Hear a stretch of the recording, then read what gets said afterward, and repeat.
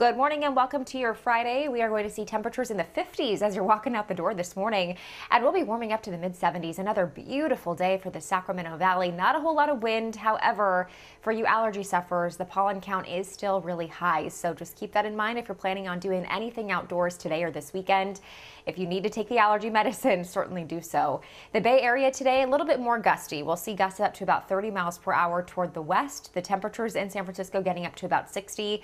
Again, the foothills and the Sierra, though, are going to be much warmer than what we've seen the last few days. It's just going to keep climbing ahead of the weekend. 69 for the foothills and close to 60 in the Sierra. A little breezy up in the higher elevations. Here's a look at that 7-day forecast. 80s this weekend with upper 70s late next week. Overnight lows in the 40s.